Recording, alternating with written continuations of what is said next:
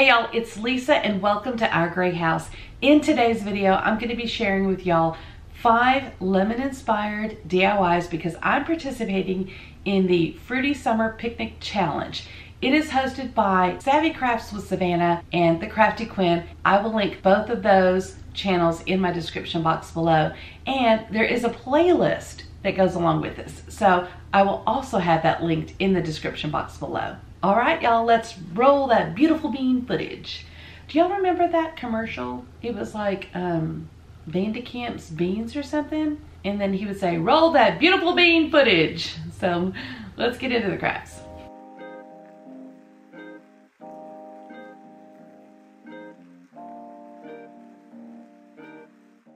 I'm going to start off by giving these little Scrabble letter squares 2 coats of Rust-Oleum's chalked ultramatte paint in the color linen white.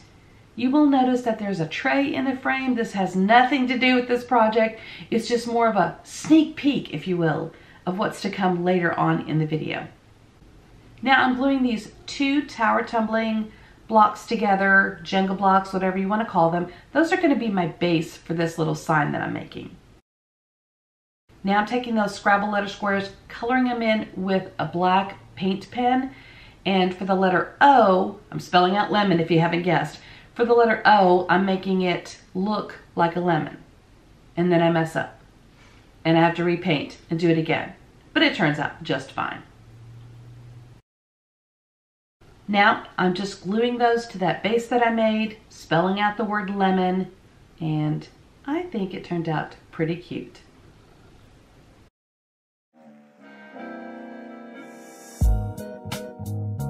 I'm using Anita's all-purpose acrylic craft paint in the color Sunshine Yellow for this project. It is a mini rolling pin and the handles are going to be white and the main part of the rolling pin, not really sure what you call it, is going to be the yellow color. So I'm using my heat gun, which I'll link in the description box below to kind of help in the process of drying. Now I'm attempting to apply some vinyl to it. I'll admit, this was not easy. For one thing, the letters were a little bit delicate, but for another thing, the surface, the vinyl just did not seem to want to adhere to the surface. It was a little bit frustrating because the whole thing was going to say hello summer. It was going to be super cute, but I think it still turned out fine. Just wasn't the way I originally envisioned it. Now I'm going to be using some buffalo check ribbon and I'm adding a little bow to the left side of it. I think it looked cute when I was done, but it just needed a little bit more. Oh, hello, Captain. Hi, thanks for joining us today. So I added about, oh, now Captain moved my camera. That's okay. I decided to wrap the ribbon all the way around and then just re-add the bow on top. And I think it turned out super cute.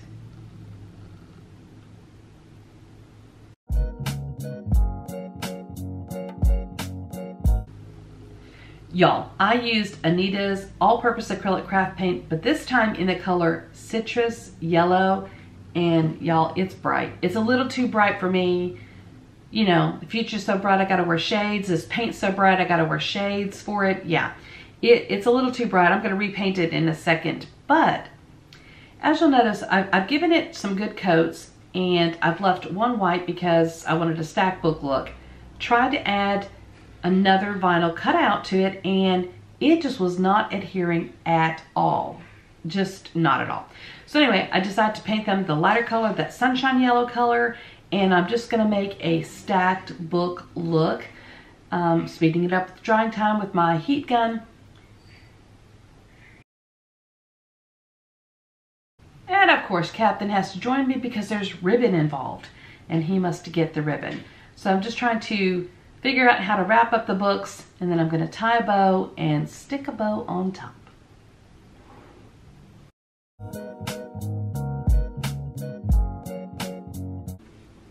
Y'all may have seen these houses with these flowers on top at Dollar Tree. I got these a while ago and I had them in my stash. So I took off the flowers. That was a bit of a thing.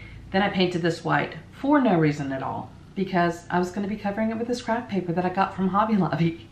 So I just outlined it and then I cut it out And I'm going to use a glue gun. I don't really use Mod Podge that much, but I'm going to use a glue stick. I'm going to use a glue stick to adhere it to the wood house. So, looks pretty cute.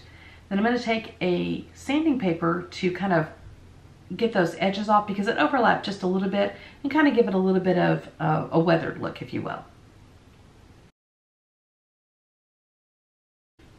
I was going to add twine to it, but before I did, I wanted to decorate the back because sometimes I'm trying to reuse the projects without necessarily dismantling all of them. So I added some craft paper to the back, sanded it again. Now I'm going to add the twine and just wrapping it around a couple times. I'm going to add a jute bow to the front with Captain's help, of course. And he's such a good helper. Thank you, Captain. I appreciate you.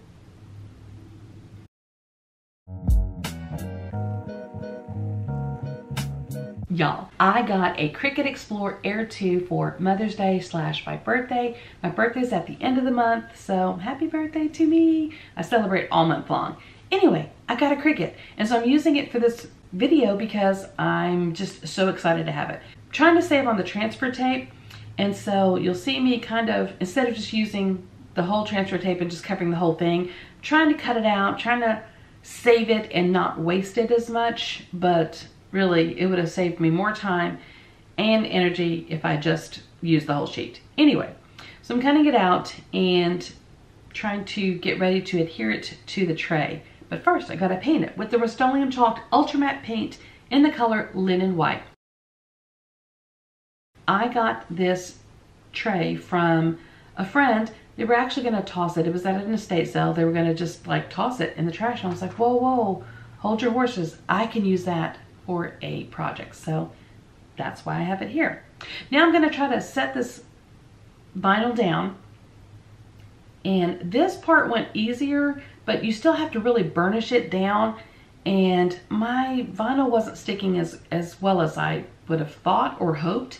And then when you're peeling off the transfer tape, it kind of leaves a little bit of a residue on my vinyl. I'm not sure if I'm using the wrong vinyl / transfer tape. I don't know. I bought it from it's not Cricut vinyl or transfer tape. I bought it from Hobby Lobby, though it's the other brand that they carry. Now Captain's here to help me again because I'm using jute twine, and of course he's obsessed with anything string related. I'm just going to be wrapping these little handles with the jute twine, kind of giving it just a little bit different look. I've noticed this on a couple of videos. I think this turned out so good, you guys. I love the jute twine on the handles. I just love how it all turned out, and I love using my Cricut. As you can see, some of the residue from the jute twine did get on my vinyl, again, because it's sticky, but overall, I love it. Thank you guys so much for watching my video. I hope you enjoyed it, and if you did, please give it a thumbs up because that really helps to support my channel. And don't forget, in the description box, I'm gonna list the playlist so that you can watch all the other videos that were included in this Fruity Summer Picnic Challenge. And don't forget, if you wanna follow me on Instagram or here on YouTube, it's Our Gray House, but just don't follow me in real life though, because that's creepy. Bye.